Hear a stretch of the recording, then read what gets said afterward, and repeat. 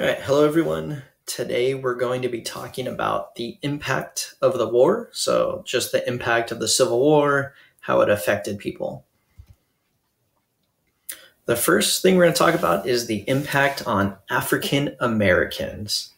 And African Americans served in the Union Army and Navy after the Emancipation Proclamation. So, remember, the Emancipation Proclamation did two things.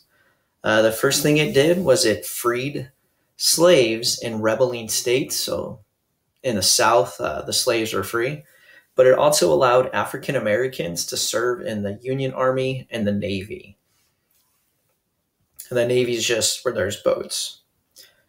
And African Americans served as part of contraband armies. That's what they were called. And enslaved African Americans seized the opportunity presented by the approach of Union troops to achieve freedom. So slaves joined the Union Army. If you were a slave and you saw the Union Army coming, a lot of them, they ran over there because you were going to be free once you got there. You can join the military. You weren't a slave anymore. And many fought with distinction and were eventually paid salaries that were equal to those of white soldiers. And this just is a picture, shows a soldier, and there's some slaves that are running over to him because they want their freedom. The impact on common soldiers. Warfare often involved hand-to-hand combat. Yes, they had guns, but lots of times they were fighting close to each other, and they ended up just using their fists, knives, hitting each other with their weapons, and they also had swords. After the war, especially in the South, soldiers returned home to find destroyed homes and poverty. So when they went back to their house after the war, they were poor, they didn't have any money.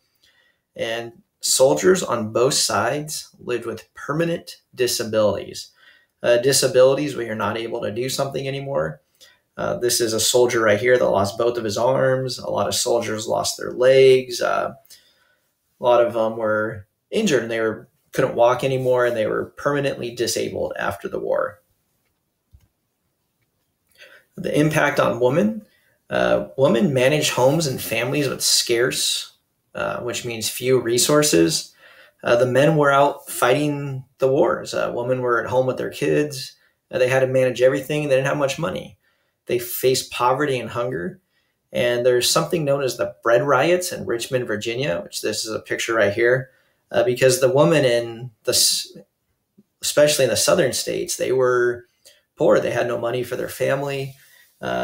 Here, the woman in Richmond, they actually rioted. They went in downtown, they broke into stores, they went into bakeries, and they stole food from the bakeries. A lot of bread. That's why it's called the bread riots. And they assumed new roles in agriculture, nursing, and war industries. The men weren't able to do these things because they were fighting. So people who built weapons, men couldn't do it because they're in the war. So women built weapons. They became nurses. You think today most nurses are women, but back then they weren't. This is really the first time women started becoming nurses, and they had to work the fields. Men were out fighting, so they had to do the agriculture.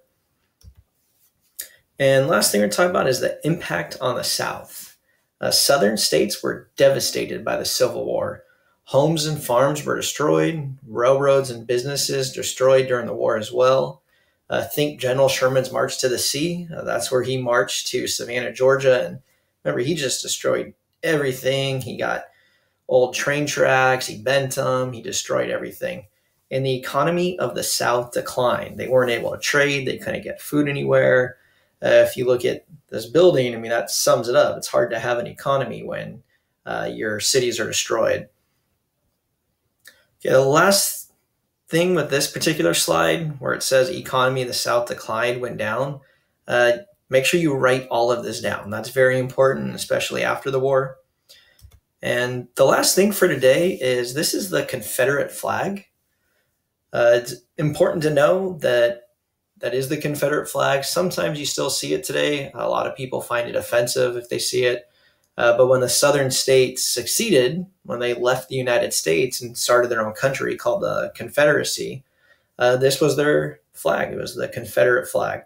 So on the back of your paper, I want you to draw the Confederate flag, and you just have to know when you see it. That's the Southern states, that's the Confederacy. Yeah, so go ahead and do that. Like I said, very short slide today. If you guys have any questions, let me know. Thanks.